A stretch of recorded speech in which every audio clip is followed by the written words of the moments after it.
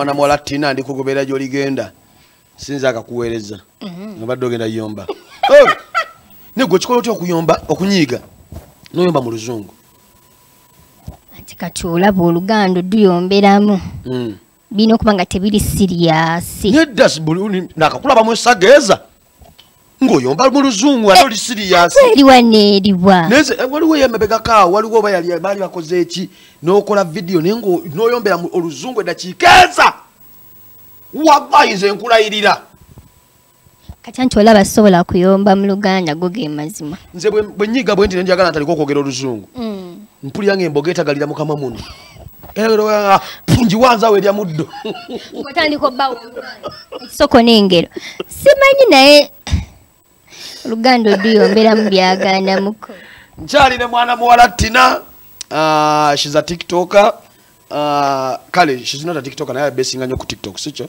yes sebo she's a business woman kastika wakala yena kolede oh why watch it neera terishitibwa kitaveri mukama katonda tegeera tutumye westikide Tina olwako lwajjo waliwo mwana muwala akolera ku Malaka Ecolonge gabadde mazaalibwa ge so n'asalawo n'adecidinga birthday agikwasaganyize mu baana ba ghetto yabadde katwe Gaza n'abaako ebintu byagaba soka clip agenda saba tusoke tukazannyeko baana mulaba mita Fiona yonna Jolie thank you for being with a big heart nozaako eri aba noleeta birthday onogikuliza mu ghetto okitegera bulungi lwaki nsazewo njizannye nga nine Tina nti y'omu ku bakyasinza okukola surprise wezityo si bwe kiri olumu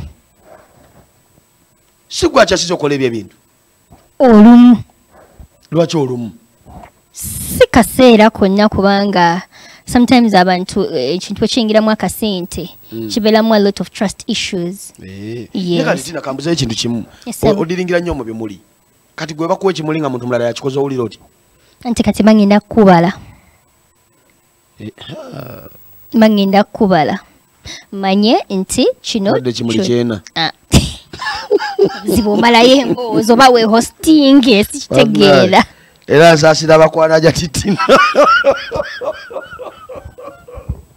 gira mu kodi nti sister sirinaawo omuwenga mpeke emitwalo 3 mwoce 5 mwoce newedda ku byebirabo abimanyi naye ate olaba saninze one funny thing about me oba I prefer someone who is extremely honest Kuba, not money than pretending because I might have something why I like you you know because I'm not attracted by who has money I'm not attracted by who looks handsome I attract character yeah by the way talk about that yes. Alameka you look handsome but yeah I'm attractive so no like olabasani nedda you may be handsome you may be having the money but do you have character I have character because abaseera bisinga abakazi bawoza nti buli omusajja we mwawukana mu relationship gwaba n'ekizibu I have a character I'm going to nena kuwa character naye kati omukazi nga nze me I look at character because oba mwejo gwe gwanyonona but I like character era bwe ndaba nga character yo si nnungi I will mulife I am good at mulifering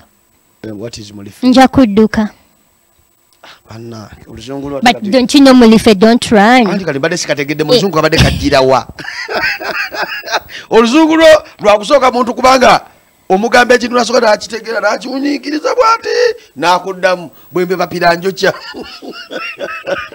kakati kyekyo era nawe sani olina okubeera ne principles ezo ng'omusajja gyoyinza osanga ekikazi yes nga kirabika bulungi kyekolera naye nga tekiboggola Tina nze ne bwombogolera kati gweoyagala ki gwe ngamba gwe weka ne bwombogolera ofuuse ekizibu ku shoko nomanyi naawe enjala bwekuluma tekati tekyali mpagi nze kisenge kyekimpitamu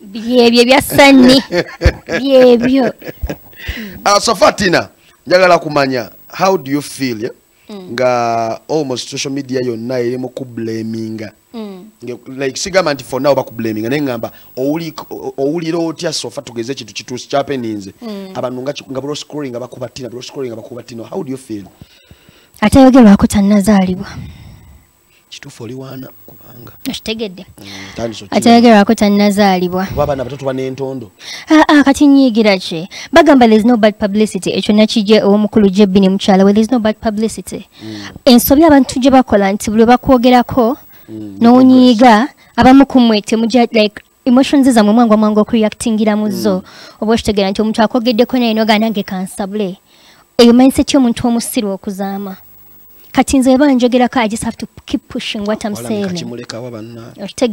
Like I just have to push what I'm doing. Kati when that was going on atenze nabassa kimuli ate bakasitoma mbafunye alhamdulillah, meaning je bali abantu nga they would not care about what is going on. Tina buli bakwogerako ngwa ossa kimuli kubanga kyekyandeeta ku TikTok nze sajja ku TikTok kunjogerako era mulina okunjogerako kuba nze Tina kyova nti enduli yakutte waggulu ne wansi sitera kubeeramu ebyo ebintu wenabiwulire ne ŋŋamba yi kati Tina wange essaawa zino ali naye nagenda kukubira babadde olina mukuseebulukuka ng'oli musanyufu bitya.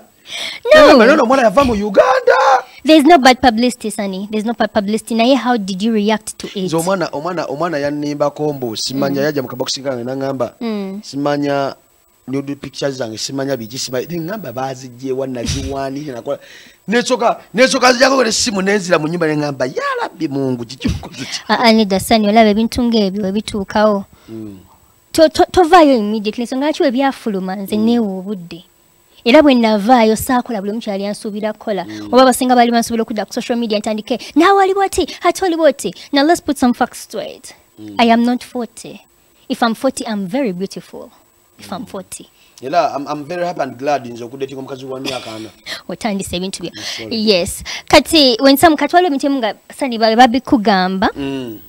Nawe n'okitwala so personal kifuuka ekyo okitegeera kati siyinza kubanga ngoba myaka gya mama wange saagala abantu basiri kutuuka ku ekyo siyinza kubanga ngoba myaka gya mama wange wabwa ogamba nti nina emyaka ana kigeza ngoba mama nzaala kitegeera kati baagala ogamba mbu si mama wa kinaana owaaye ekikazi ekyo n'ebitama byakyo tekiyinza kuba kya kinaana kamaama kawala akakato.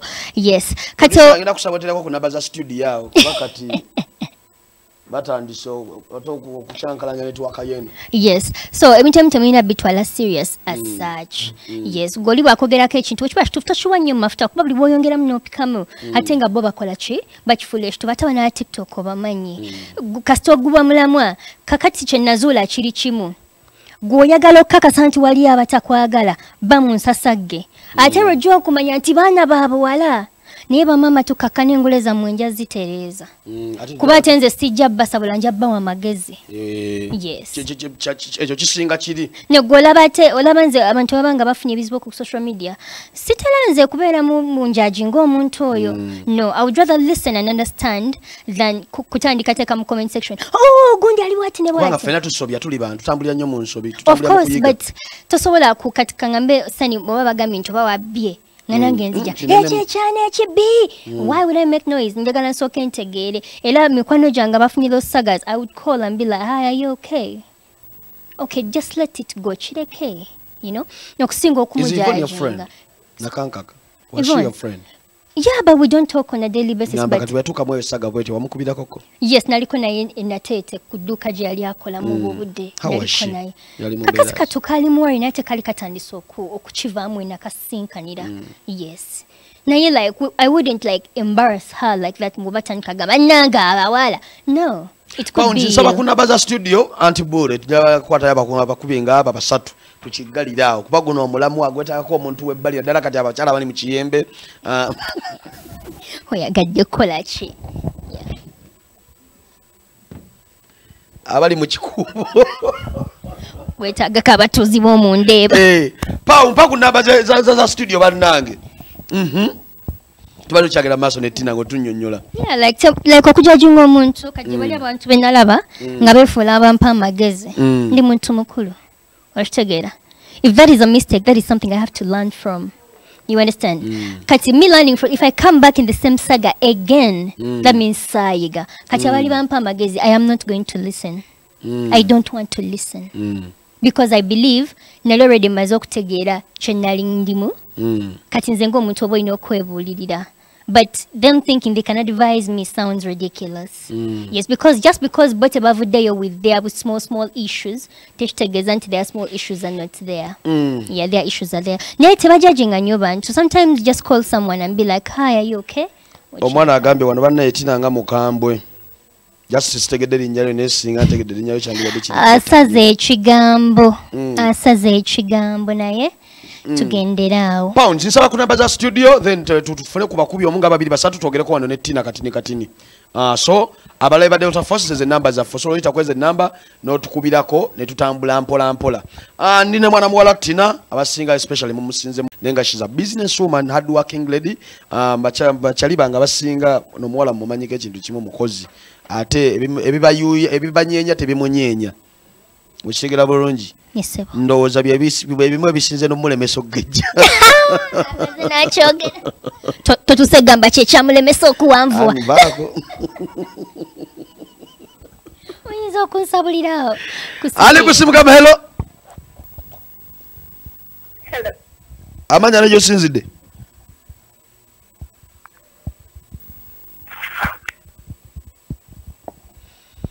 Bobo kubye simu Villa TV yo tusobola okwogerezeganyako ne mwana muwala Tina. Tina TikTok ogisawo birungi kibyo gifunyemu. TikTok njebaliza Katonda. Nnyo. Nti amazaalibwa ga Teenahsurprises gava mu TikTok. Hello. Hello. Musibe muteba. Bulungi sebo sibyo tamanyako ne sinzidde. Sinzidde kasanga tibampita kiza. Kizaawe kasanga tyagamba atya. Wali nzibu mpozi mmwe. Tuli wano ne mwana muwala Tina abadde akyatuwa atuwa ku Magezi atuwa bulamu. Ogusoso itamu. Mpulizanyu lya maanyi nnyo. Abange. Ewaka ndowooza pate. Mkyala ng'anyirira bamuyita Tina. Bakayita Katina kamaama. Sibe kya sebo.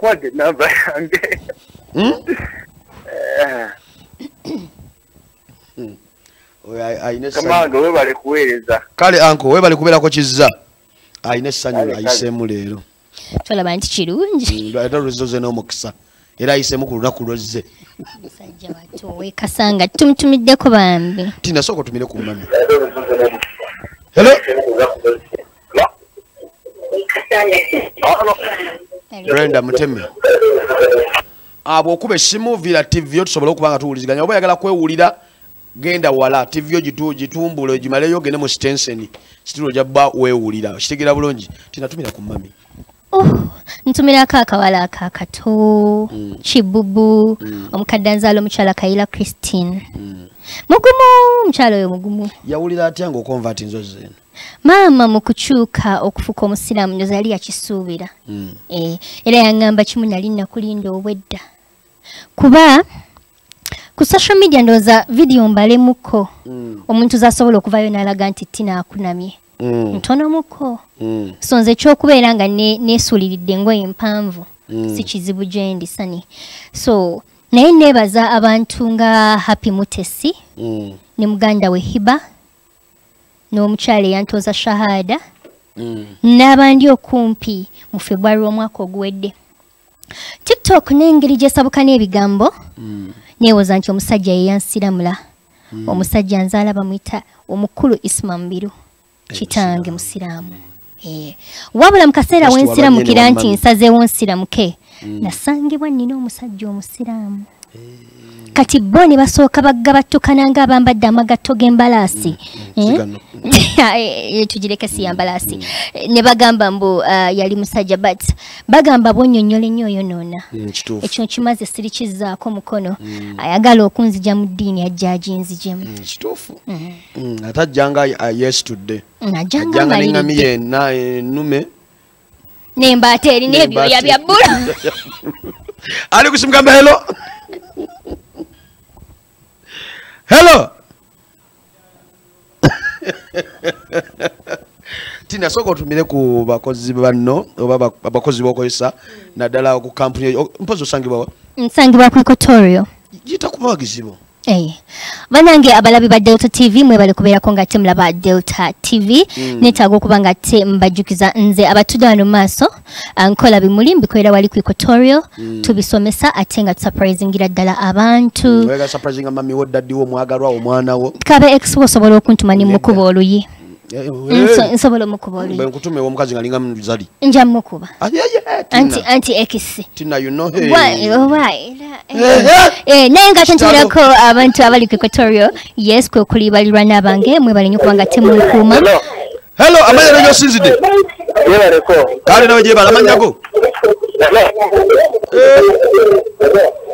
abali mu kibuga temukuba kuba olekana obadde ku ikotorio mbadde ku ikotorio nga ntumirako abanyetolodde bakozi banange ku ikotorio mwe bale kunkuma mwe bale ku madduka mwe bale ku ma business mwambi bankumanya abantu abo nti olusi mba nawo nentambula nga ngenze kwata simu nosanga ng'edduuka balizizaawo nabagamba tina business si bwe kulaba nnyo era bwe baba baganonya abantu emboozi bakomba mu bigere tina era oza kukiŋŋambira ku TV ama neneyongera nentumirako ate emikono gyange abali ku TikTok bambi mwebale nnyo mwebajjala akensuso neetaaga okusima omwami n'omukyala JB abo bo obusimu n'okwesitula mu bigere byabwe okujja okakasa nti kamaama kali fine beesitula bambi mwebale nnyo kubanga te bambi mwakola ki mwancekinga ku mikono gyange abankubira ku simu nali sigenda kufa bamaada ndi mugumu ngenfuduze emmenge literally nange abakulu abajja byabo njagala balabako tena munaye bantu balungi nze bonna sina kyembagaza jasibe njagala okulako bamuyita impulence agala baby empu tetwagala kusembereza baby empu njagala yoka autograph ate oyo a brand ambassador sayininga ajja kutokota mu kitabo ali kusimu gamba hello omwana Tina hello kale sobola wejibala manya yali yusinzide Luzira oli mukomera mbere yesebule dene mbere na Luzira abe Luzira bagamba batya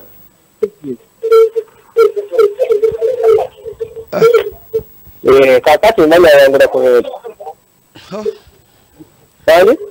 ati bwe obuzibu kube TV givire okubyo yagala kwewulira TV givire TV givire bokube simu vira TV yo bannange feno tuba ku kizibu nnyo ngolwa kubeyo bato kiwulira naye bokube simu vira TV yo hello amanya gone jo sinzidde Nze Brian Kacho okuvaana Mukono mwana wa Mukono gamba otya Nze ndi bulungi omwana Tina omulabye sigamba kyekiriwo naye ali study ana katena nkaze mwana kajati okawayo ndi ku mulimu kakakana ati ku TikTok so kwambulire kakwegambire Tina okozesa manya ku TikTok abantu bakufollowing je baleko sebo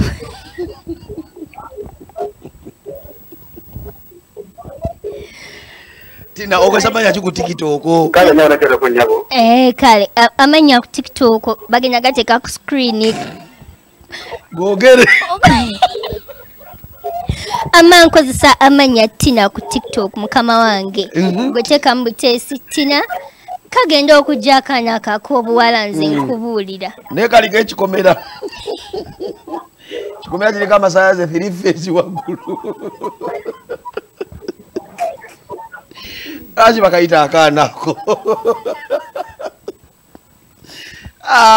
twengera okwebaza abantu bonna bagezaako okuwa mwana muwala Tina emirimu timwebale kubanga muli besimbu ne mwesiga omuntu n'okubira omuntu ng'oli mitala wamanya n'omuwa anjala kwata asembayo then tusibule wano ne Tina hello amanya nejo sinzidde ono asemba process nzidde ndo nabbingo abantu b'e Nabbingo bagamba batya nsangi sanji balungi kamubale kuweereza mwebale kulaba Delta TV tuweereza ebaleko kale ndi wano ne mwana muwala Tina Tina mulabera musoinga nkagala nnyo akaana ako kaakano nkalina lwaki bakuyita kka je baleko Percy ni bulungi mukwano ogamba otya Tina ngolasa bulungi mukwano mwebale kusiima munange mwebale kulaba Delta TV tukwagala nnyo ab'e Nabbingo bannange bandabidde tumuleete ddi naye kwata essimu yo tukuba essimu zaffe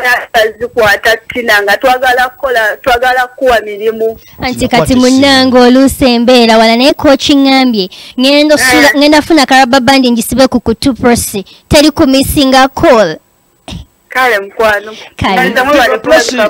eya Tina waba tagikutte nsobola okuwe kale nja tikuba ku ya Tina Sani. Boss yabadde muwaga omukubi wa fasembayo. Mu bigambo ebisembayo Tina mbadde nyingamba njala kwebaza abantu abakwesize nga kuwa emirimu babeera mitala wa mayanja nakubira. Kambe simire. Nawe ogenda besimire bane gwa Jones je bigambo byange mukamba. Anti oyagala kuba simo maloba bakwe sente z'omucere. Omanye ine engeri gy'omalayo. Bane bagambe. Omucere ogwaji. Ogwaddaku. Bana esasulwa bulungi wano ku Delta. Sadati wefuge. Esasulwa bulungi wano ku Delta buli kimu kifuna bulungi. Sitoma ne Tina anjo. No. Wamanga tumaliriza abalayi ba Delta TV. Netaaga okubeba bane assalamu alaikum. Mwebale nnyo kubanga timubaddeko nga mutulaba. Nebaza abantu bwe bayita bakadama, nebaza abantu abagenda e Bulaya. Mmwe musinza okumpa ssente ku ttaka kuno. Mwebale nnyo bambi munneesiga nnyo. Ebitagenze bulungi ntera okubeetondera abasinga ne mumpisaamu eggaali we batyo naye bizinesi bwetyo. Muyimbi kyasinga okunyumira twagala tusibiza akayimba k'omuyimbi oyo. Akayimba kensinga okwagala. Nange. Akayimba ako ka Irene Nambiru. Bakayita Nsimi. Nsimi nga producer wange bwakanoonya. Njala okwebaza bonna ababeera ku Delta Force mu kuva sawa 9 paka saa 11 kuva Monday paka Lwakutaano mbagamba nti mwe abasinga mwebale kulaba TV eno mwebale kulaba program eno njalo bagamba nti bannange naguddewo challenge mugenda ba osindika obubaka bwo mu video nga tebusuka seconds 3 mulimu amanyago gyosinzidde osaba oluyimba video nasinga okunyuma omuntu anasinga okunyumisa ka video kenja banji playing over the end of the month then afune kirabo kyawangula nenga video ezo tujja batu premiere nga ba Tuesday just Tuesday tuba tukuba nyimba mpya osaba oluyimba nga lupya kweluli lutambula then tuzanya video yo so mwongere musobola sindika message wa video za mwe ku namba ya WhatsApp yeriko tujja batu zi playing sabayo lala sabayo lala oba kayimba musobola okumpa aka vinka kayimba ji anida mumpe akalian voice kayimba ji Nchola wemba kubagala ngeza ku TikTok mbikude for you page ngaba ozunga scrollinga kakati bampe thank you Lord akavirota thank you Lord akavirota akaino kubanga akayina obugambo bobusembayo Tina obugambo bwange obusembayo eri abantu abalaba Delta TV nsabalaba bokka nawe mu bulamu bobusembayo kale obugambo bwaffe tugenda okwewa ate abantu abadde balaba obanga gobadde na wotadde nga TV kavuli mukali wa gulungo oli mukuwuliriza mu diaspora nga bali ku yo TV ku yo TV nga muli mu diaspora net ebigambo byange bisembayo bigenda beera bwe biti nti teri kintu kisobola kusuula nga si kye kyakuleeta kabibe bigambo wesiganga mukama katonda wo yasinga okumanya entuuko yo kuba n'abantu ku nsi tebamanyi entuuko yo Delta TV tukubiriza nnyo omuvuka yenna ob'emyaka gyonna okubanga tukola njalo okwebaza mwana mwala Fiona w'okumalakayi webale ekintu kye wakoze okuzza birthday n'ogizza ekatwe mu Gaza no celebrating awamu n'abaana abo ekintu kye wakoze ky'amaanyi nnyo ate ng'olunaku lwa Eid era tugenda ku Malakayi Ecolonge awo ekajjansi abayinayo Eid special bakuteekedde Fiona gwe njogerako mwana mukyotala ali awo mwana muwala mulungi sobole funa kifaananyi kye n'evidiyo gye nasuzeza nnya yagabadde mazaalibwa ge kyekintu kye yakoze kyekyo sofa njagala okwebaza abaana b'Entebbe zana kitende ani akwambaza sani neyambaza nange kankusale kani akwambaza sani neyambaza I'm a fashion star koli bulala I know how to dress up kale nenga t-shirt bina byagadde solo nanya kumwana mulamu bita atugonza fashions asangwa onansa na kucheganda cheganda awo ositegira bulungi Bampa we ku namba yesimu osobola kubanga okuba ku t-shirt ebiriko nga bino ebikuba Tina ama bachala ngole tete chikubye sinza butakusala kama bachala ngole betete chikubye neno Rich Anti Styles aliwali ali ku Equatorio yeye nyambaza guno mulembe osobola kubanga Rich nange nzijawo mpeyo ku kanzu Friday nyambaze kanzu producer tusaleko aneta Friday banyambaze kanzu atene yesembayo mu Ramanzani atega mwana mulenzi Mark Professions nkutumidde kawe Nansa na Opportunity Bank mugamba mtyaba na Benansa na wagwana bana belu baga mzee wange kwagala nyo dadi wa my hero just blessed stay tuned tukwatagana lunaku Orange mu TBT Throwback Thursday nange Sunny Case Uganda you know follow me everywhere kubuli mutimbaga no kwendi oshigira bulungi badi ne mwala Tina bwetyo bwe tusobodde okuba blessed kwatagana olunaku olw'enkya.